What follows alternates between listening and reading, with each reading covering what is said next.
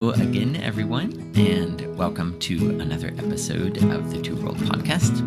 I will be leading things off today. I am, of course, Barney, and I am joined, as always, today with Jacob. yes, and Happy New Year to everyone. We hope you are all doing well and staying healthy, and we hope that you're excited as we are to listen to another episode. The new year especially has gotten me thinking about kind of some of the differences that I experience here in Japan. You know, one of the main things is how the New Year's is such a big holiday in Japan. So instead of Christmas being such a big deal as I'm used to, the New Year's is a very big deal. And I didn't really realize that right away. I kind of noticed it even when I was in Thailand. I had to I actually went on a date with someone on Christmas, and I thought, wow, it's so interesting that she's asking me on a date on Christmas. Doesn't she want to spend time with her family? And then I found out that even in Thailand as well, that the New Year is a much bigger deal than Christmas. And it came around again early when I was dating with Ayako, and we had tickets to go to the all-night Disneyland. So on New Year's Eve, Disneyland is open here all night long, and it sounded fantastic. You have to, have a lottery for even the chance to buy a ticket. And we were both very excited to go, and it turned out at the last minute that we weren't able to go. And I was really disappointed and having trouble understanding why. And Ayako said that her mom wouldn't let her go out and that she had to spend New Year's Eve with her family. And one of the main reasons is there's a certain food that I'm not sure exactly why, but there's some reason behind this soba noodle, kind of like a ramen noodle, but made out of buckwheat, I guess. And you have to eat this certain soba noodle on New Year's Eve. And of course, there's a lot of kind of traditions around. There's certain TV shows and whatnot that take place on that time. But the noodle itself is kind of related to, I would imagine, maybe the Shinto tradition around the New Year. And it's very important, as they showed me, to have these certain things around New Year's time. And then now later, experiencing this again with Ayako and having kids, it kind of, with Yuma asking me questions about, why do people do this or that at the temple, or why do we have this food, or why do we do this at this time? It made me realize that there's really a lot of depth, a lot of differences that you wouldn't notice that go beyond just being from two different cultures in our family, but also extend to having, two different religions or two different kind of views on the same religion in your family. And Jacob, maybe you also have kind of a similar experience? Definitely, it's interesting comparing our households and our marriages. When I think of being married to Katie, she came from a background that had different traditions than my own.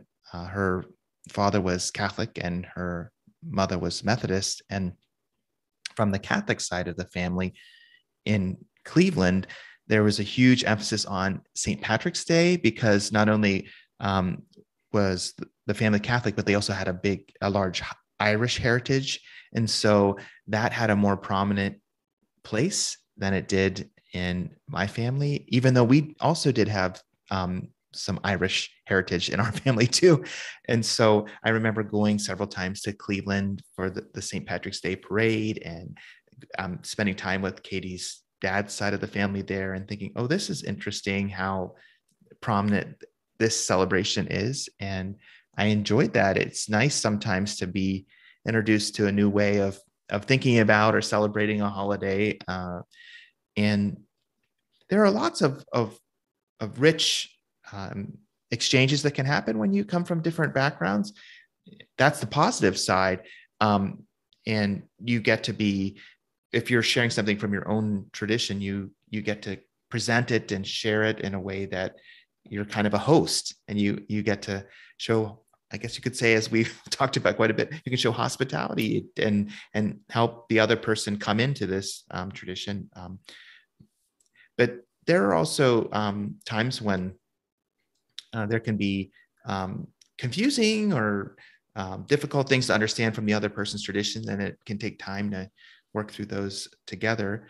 Um, I'm wondering, from the standpoint of raising children, what kind of questions may come up for you from Yuma when he has both the example of Ayako's traditions, and then he has examples from your traditions, and what type of questions come up for him as he observes both? And I would love to hear about that. Yeah, that's tricky for me. I don't know. In addition, kind of another layer. I don't know if it's my personality or if it's being American. But sometimes I think maybe the one message that I gave for Palm Sunday, how I kind of showed those illustrations of, how do Americans behave? How do Japanese people behave? And a lot of Americans in their illustrations say, well, I think this and I think this and I believe this and, I'm right because of this. And the Japanese side was, I wonder if maybe this, or, oh, that's interesting. What about this? And so I find myself really having to be careful when I explain things to Yuma, not to say, oh, well, of course this is the right way, and that other way is just silly. And one example I think is, again, around New Year time is when we really notice these things, the differences in our religions, because for the most part in Japan, and I'm not sure about, well, yeah, I think for Japan, I've been to Hong Kong and Ayako's been to Thailand or Taiwan, and the Buddhist people engage with Buddhism much more deeply there than what you see here, and so for the most part, 367 days out of the year, you don't notice the religion in Japan so strongly. But at this time, one thing that we even saw the other day on TV, people are going to the shrine and doing basically lot, getting their fortune by lot. There's a canister with sticks in it, and they shake it, and then the stick comes out, they get a number, and then they compare, they get their fortune, corresponding number, and they're ranked by extremely lucky to extremely unlucky. And on this TV show that we're watching, one guy got an extremely unlucky one, and it said, they tell about travel, job, family, and for travel it said, whatever you do, don't leave your house this year. And for family, it said, please, it said, expect to get divorced this year. Oh my goodness. Yeah, I know. Oh. Yeah. And thankfully, instead of keeping these fortunes, there's a tradition of tying them to like either a little tree or something at the temple. You leave it behind, and then you do the lot again and hopefully get a better fortune. And so Yuma asked me about that, and it's hard to say exactly. It's hard to explain that, because the fact that people get a fortune and then if they don't like it, they just go back and get one again. You get the sense that it's not too serious, but that people are, glad. And when they get a lucky one, they do hang on to it. And so I carefully explained that, oh, well, this is the tradition that people like to do. It's kind of fun for them, but they do take it somewhat seriously. And he thought that was interesting. Another thing that came up for him was talking about heaven. And, here the idea is that there are a number of ceremonies, I think from the Buddhist tradition, a number of ceremonies that you have throughout on certain years after someone passes away, like a year after they pass away, 3 years, 7 years, and I think all the way up to 49 years after they've passed away, and then they're able to, you know, be in heaven. And he and I were talking about heaven from the Christian point of view, and you know, I was, you know, saying what it's like, you know, from what we read in the Bible, in John and in Revelation, and it just happened that one of Iowa's neighbors had passed away, or from her parents' neighbors, and I wasn't in the room at the time, but I came into the room and I heard Yuma telling her in Japanese, you know, and in heaven, he's like, it's kind of like a big condominium, and everyone is living in the same building, and it's just, Oh, and he said, and there are all of these trees, and of course, you know, they're in bloom 1 month out of each, you know, 12 trees, and they have all these fruits on them, and they're all in bloom throughout the year, and it was just so great to hear him kind of comforting her, you know, oh, even though, you know, she knew the person well, she grew up with that person, and then he was using that as a way to comfort her oh, that's really through sweet. that. Yeah. Oh, Hmm. wow. I like how you approach Yuma's questions with a lot of care and thought that you want him to be able to take away from what he's exploring, things that will help him and bless him. And yeah, I really appreciate hearing how you responded. Before we started recording today, we were talking a little bit about um, the importance of family in Japanese culture, particularly even remembering loved ones who have gone on. And you had given me an example of a baptism at your local church.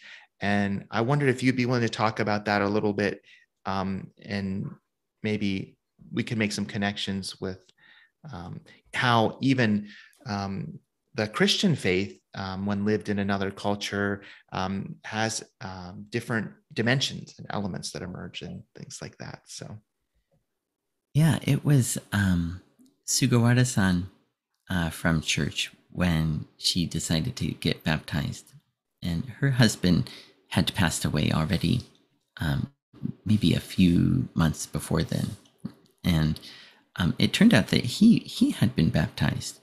I think there was some kind of revival in Japan where he was in the area, and just he attended, and the missionary, you know, had an altar call, and he went up when he was very young, and you know, probably in his teens, and was baptized at that time. And then Sugawara-san, after he passed away, decided to get baptized as well. And at the ceremony, she had his picture in a frame. Whenever we would take kind of a group picture that day, she made sure to hold on to his photo as well. And I think that this is a fairly common thing in Japanese culture. I imagine is, I'm not sure if it's necessarily related to religion, or if it's maybe related to you know, honoring family members that have passed away. And yeah, it was nice to see that she wanted to make sure that he was in the photo as well. And I really liked, if you're I really liked what your point of view, that you what you the insight that you had on that, when we talked about this before recording today. yeah. I was sharing with Barney earlier that I have a friend who is Eastern Orthodox. Um, his name is Michael Zebarth, and he actually is part of a local monastery here, believe it or not, in Ohio, in Hayesville, called St. Gregory Palamas Monastery. And when I was in seminary at Ashland Theological Seminary, he came and visited our campus, and he talked a little bit with our class on, at that time it was a class on ministry and personal spirituality. And so he talked about icons, and he explained how often when a Protestant Christian views an Eastern Orthodox person as having an icon in their house or icons in their church, they view it typically with a little bit of discomfort, because the Orthodox practice, when they pray, they also what they call venerate the icon, which is that they kiss it, they show a sense of respect.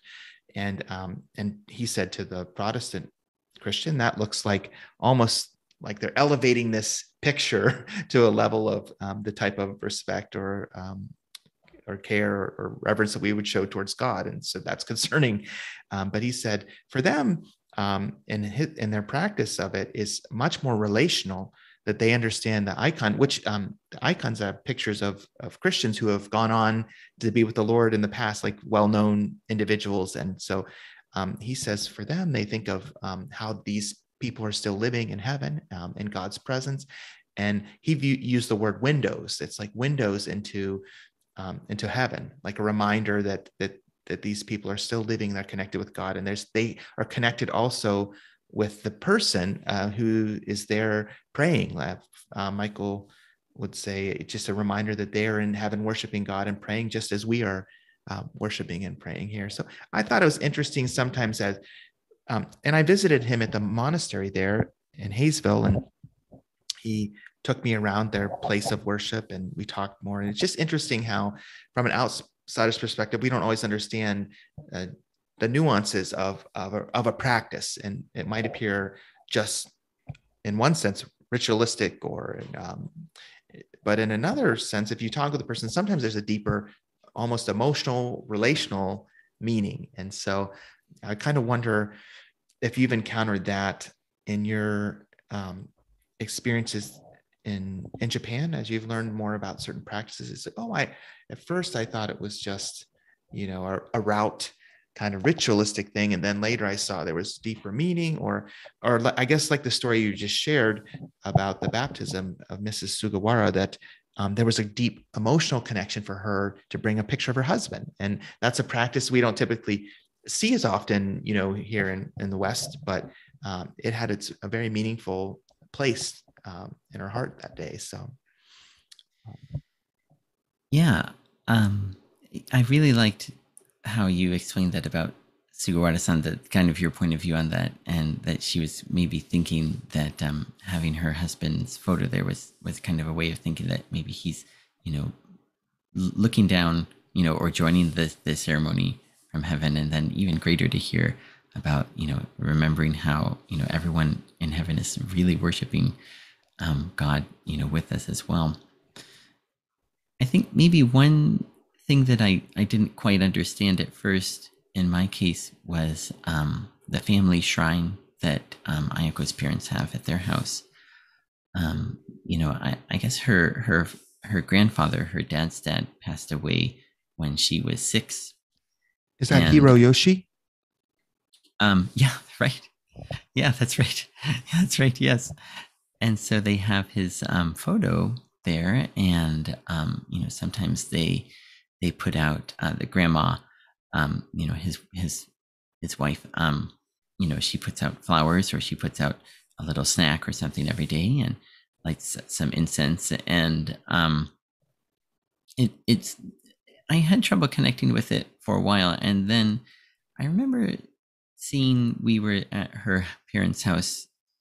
I guess around for when Yuma was having his he's 5, and so there's kind of a ceremony that they have when boys are 5, and so we were there before going to the ceremony, and Ayako was dressed up nicely, and Yuma was dressed up very nicely. He was wearing a little kimono, and they were both at the shrine together. It's just really like kind of it's not a shrine, like, it's hard to describe. I want to people to think that it's some really decorative thing that is really all out. It's very, very simple, and it just it's kind of almost like a chest of drawers with his photo on top, and a place for incense and whatnot, and a bell. And Ayako was kind of guiding Yuma through it, and just seeing how they were both kind of really attentive and taking it very seriously. It's nice in a way that it also you can see how much her grandfather meant to her, even only knowing him for about 6 years of her life, and having that kind of reminder of him. And even sometimes when there's birthdays, they put a slice of birthday cake there, and of course the grandma eats it later, but it's just kind of the same way with the photo, having a sense of the family member is kind of still with them in a way. I remember when I was able to visit with you there in Japan during my sabbatical, we went to your in-laws' home. And before we left, Ayako's father showed me that area. Mhm. And he said something to me that was very interesting. And I think it went like this. He said, for us, we know that some people will go to a cemetery and will remember their loved one who's gone on, but we like to also have a place in our home and remember them and keep that in our home.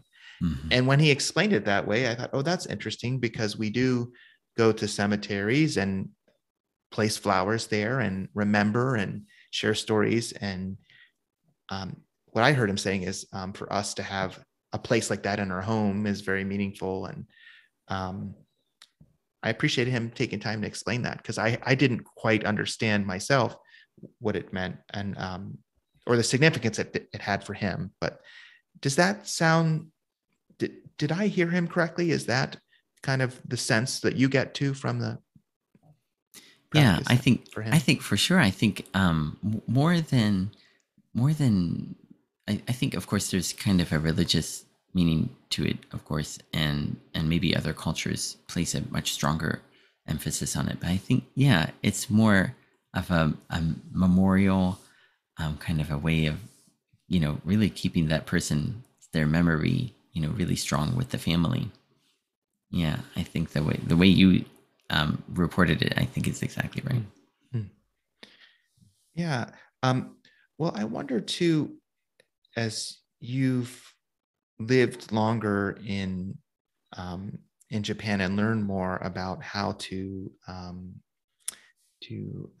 be present and navigate and experience different holidays and do it with your family. Um, and you've had more opportunities for conversations. I kind of wonder if you flip the question and look at it from Ayako's perspective and the journey that maybe she's had. I know it's hard to speak for her, but maybe some things come to mind. Like, have you noticed times where she's asked you questions about your Christian faith, or certain traditions you've done, or elements of how you live your faith life that have piqued interest from her? And can you remember any examples of that and what those conversations were like? Yeah, I'm wondering too, trying to think here. It was very nice that after we got married and were living near to the Yachio church, she would go to church with me every week when she was able. And then when we moved to Narita, then soon we had Yuma, and it was harder for her to go. And I'm always appreciative that she is happy when or when I pray before meals and things like that. And I think that I remember before Christmas, I was kind of keeping the tradition in our family that my dad started of reading from Luke 2 before opening presents. And in this case, we were reading from a children's Bible that Kimiaki Sensei actually gave us, and so it's bilingual, and it's in Japanese and English.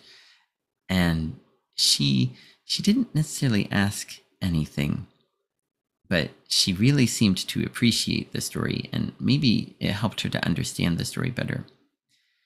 And I know we have read from that Bible a few times, and she's kind of used it as a way to practice hiragana, reading hiragana with Yuma.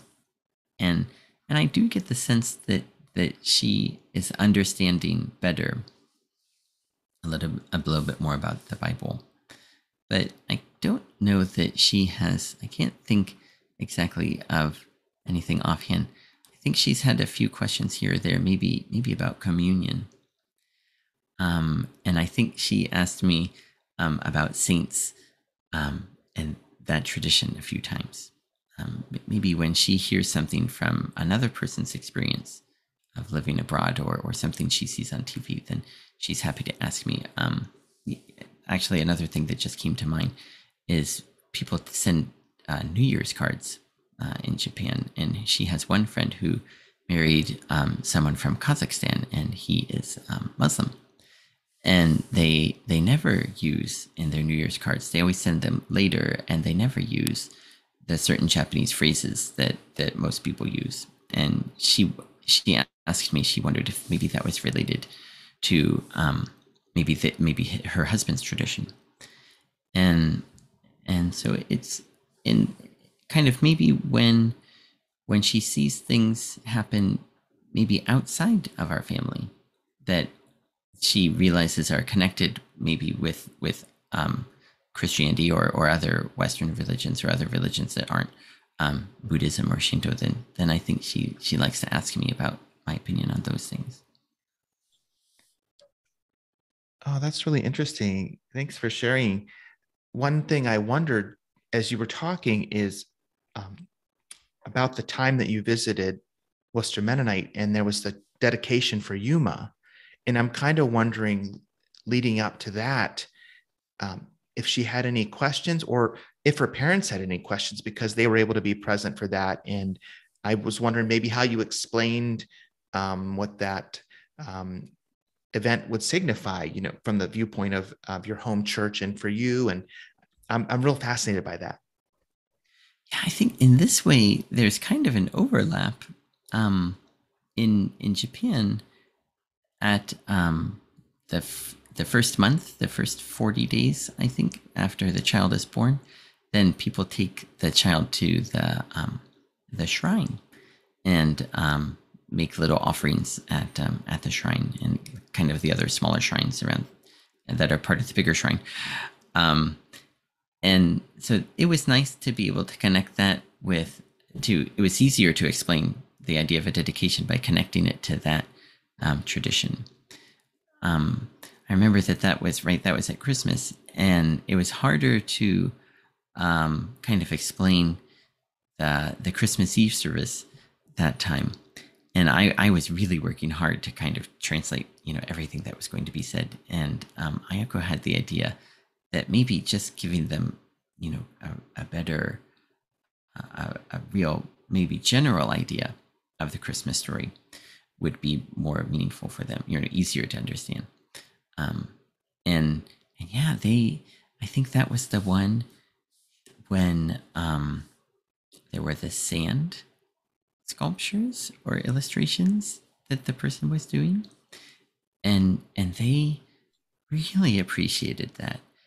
Even though they didn't, I didn't translate, word for word what was being said, just the little information that they had about what Christmas is about. And even her dad, who sometimes is a very quiet person, he really went on and on about how meaningful and interesting and just the service was. It really made an impact on him at that time, and it was just yeah, the whole trip was fantastic, and especially the Christmas Eve service and the Christmas service. It was so great that they could be a part of that. Oh, that's wonderful. I remember that specific year, and that was a very special program with the sand art and how it related to the Mm-hmm. story. I'm glad that they were there for that one. Mm-hmm. That's that's really neat. Well, I wanted to share one more story with you, and this goes back to my wife's family in Cleveland and her father, who grew up Catholic. His name is Ed. We were visiting one time the cemetery for his mother, Katie's grandma, and we were there by the space reflecting. He was sharing some stories, and I think maybe they had tended to the grave a little bit. And then we had a prayer time. And then I remember him talking to his mom directly, like saying something along the lines of, well, mom, as you look down from heaven, you see us, know we're thinking about you. And that really caught my attention because in my childhood home, like our practice of prayer, we would remember loved ones who had gone on with fun, with meaningful stories, and we would, think about uh, seeing them again in heaven someday. But we didn't typically talk to them directly, and it made me think a little bit of my experience in high school. I went to a Catholic high school, and learning about their um, understanding of the communion of saints, that through Jesus we're connected uh, not only to one another here uh, on earth right now in our relationship with Jesus, but also connected through Jesus to those who have gone on before us and are in heaven with with God. And so there's this idea of a robust sense of connection, of interconnectedness, of um, being related and held together through Jesus. And so I thought, oh wow, like for him, he still feels that deep sense of connection with his mom, so much so that he might even speak in, and he might have a sense that God would let her hear that somehow, or that it would bless him to be able to say that. And so it was not until years later that my own mom passed away that I had a few experiences that made me think about this more. We went to a water park in Sandusky, Ohio, called Kalahari, and it was the type of event where we brought our kids and they were having a lot of fun. And my mom would have loved it. She loved spoiling her grandkids um, and being there for the excitement and bringing lots of fun little toys and good food and snacks to eat. And I had a dream about her, and she said to me in the dream, she said, "Jacob, enjoy it. Just enjoy it." And she didn't say in the dream what it was, but I woke up right after that dream because I was really excited to see her in the dream. And when I woke up, I still had that feeling of like that was so nice to have that dream. And then when I woke up, I thought just right away, the first thought that came to my mind is enjoy this time with family at this water park. She would have wanted that so much. And I had a second experience that was very special. A day or two after our third child, Hannah, was born, I was driving back, and my mom had wanted to meet Hannah, and she passed away just about a month before Hannah was born. And I was driving back home and getting some items and then coming back to the hospital. And on my way back to the hospital, um, I had this picture, mental image come into my mind of my parents smiling. And I heard and I say I heard, I didn't hear audibly, but I had this sense in my mind of God speaking these words: "Behold, I make all things new."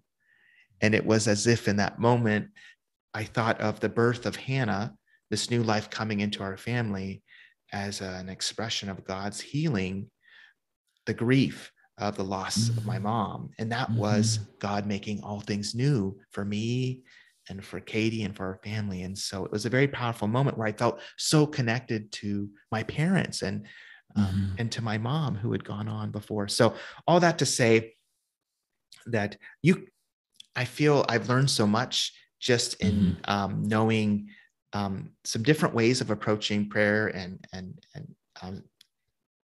spirituality from being married to my wife Katie and her family. And it sounds to me like you've learned a number of things too, and in your family and your time with Ayako, and that's beautiful. And it doesn't mean that there aren't challenges and times where we as spouses have to negotiate differences and find ways that honor, both of our backgrounds and try to, forge a healthy environment now with our family as we combine, our experiences. But at the same time, there's a lot of richness there to enjoy.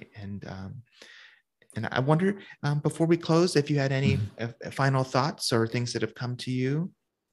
Yeah, just that last story of yours is just so amazing and remarkable, and just such a clear reminder how God is the God of all things, and that we maybe we get too used to looking for God in certain ways, and when we can really see, especially by seeing different people practicing living their life of faith in a different way, and we can see, God in those ways too, and speaking to us, and how we can use that as an opportunity to learn more ourselves, and then later share that with those around us too. And I just loved hearing those two stories. That was just amazing.